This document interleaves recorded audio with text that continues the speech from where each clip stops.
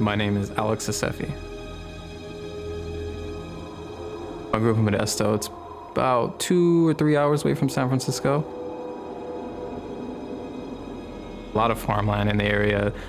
Sometimes you'll get a huge gust of wind and you just smell like the cows who are dispersed out in the outskirts. But the downtown area, it's a lot smaller than Philadelphia or San Francisco. Just try to spend all my time outdoors. I had to go biking, skateboarding, or play football out on the street with the other kids.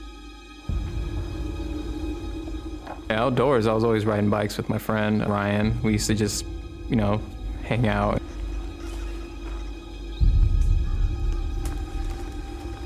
One day, we found this one house that had been up for sale for a long time. It was a big house. It was on a lot of land. It was fenced off.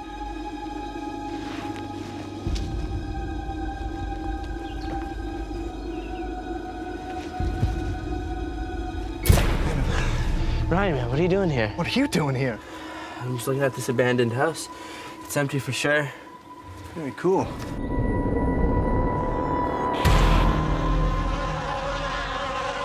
We should check it out. I'm in. You want to do it tonight?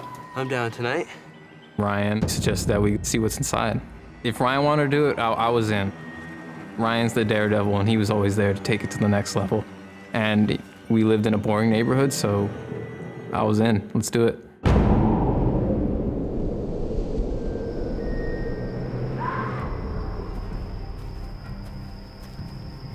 We got to the house probably sometime after midnight. And the way we would get in is on the side of the house.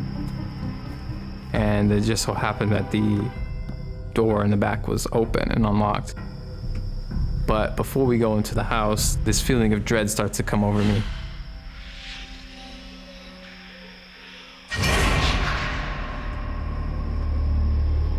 I can see from the corner of my eye some black figure jump out of the bushes and into the tall grass. So I snapped my head over really fast to see what it was.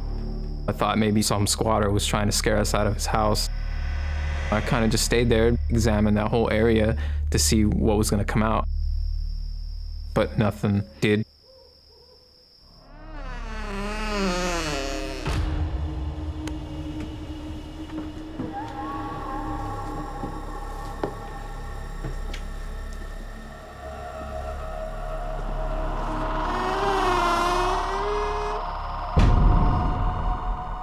The only source of light in the kitchen was the street light that was across the street. Other than that, all the way down the hallway, it was pitch black.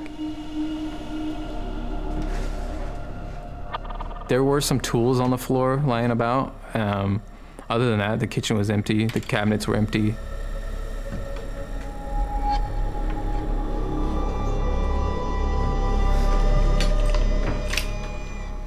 Looks like whoever's working here left in a hurry.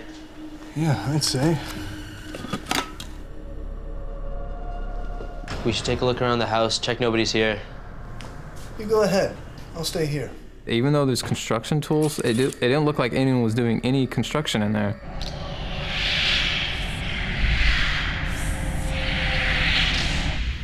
Ryan hung out in the kitchen while I took a look around the house by myself. There was a living room that connected directly to the kitchen. In that hallway, there's a few tools here and there.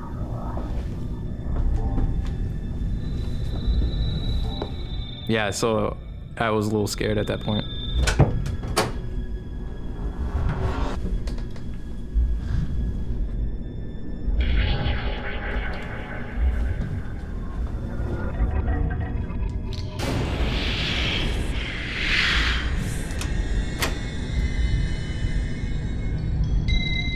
I actually went from fear to kind of excited. It was something new.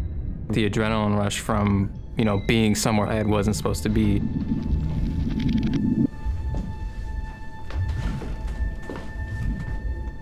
The place is empty. Cool.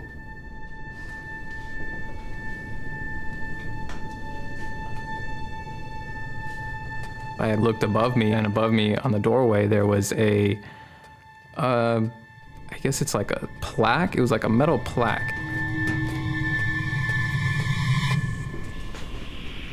It looked like a rusty shield, but, you know, old.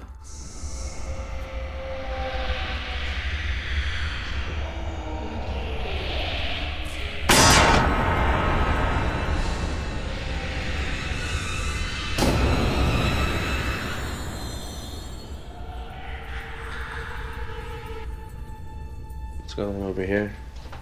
Trying to take apart this drill. Is it coming along?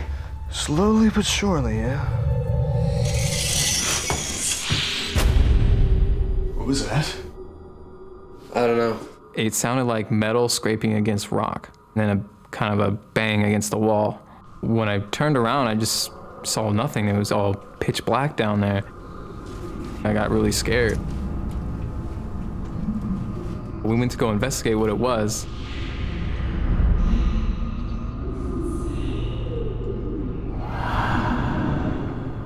Is that the... Yeah. How did it get down here? At our feet at the end of the hallway was the shield. Maybe I, hit it with the back of my heel and it just skid down the hallway. This is way too weird. I was actually relieved to see that it was the shield and not some homeless guy squatting at the other end of the house. We both let out a sigh of relief and picked up the shield, and I took it back down to the kitchen. I decided to hang it back up so I don't kick it again and scare ourselves. We start hearing the banging.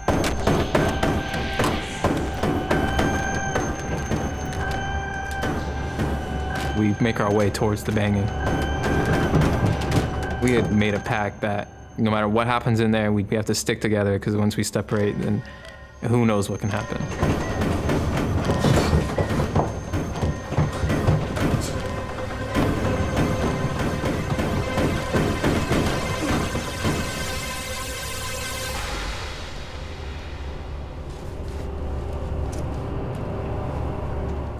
I thought maybe I'm gonna have to, tussle with this homeless man in there, but there was nothing in there, no one in there. No damage, nothing. Empty room.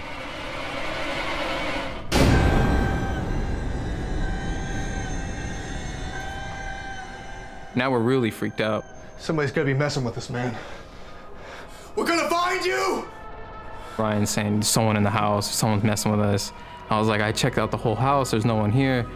So I'm not sure what's going on. We start hearing the banging again from the other end of the hallway.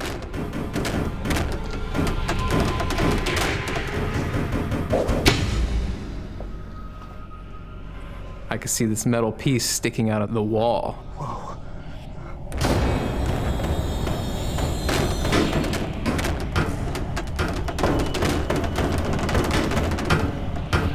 We make our way back into the kitchen.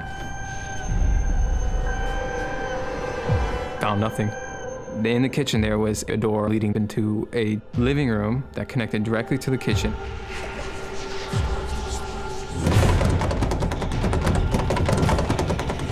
I'm super scared. I'm frozen and I'm waiting for someone to come in and open the door and just attack us.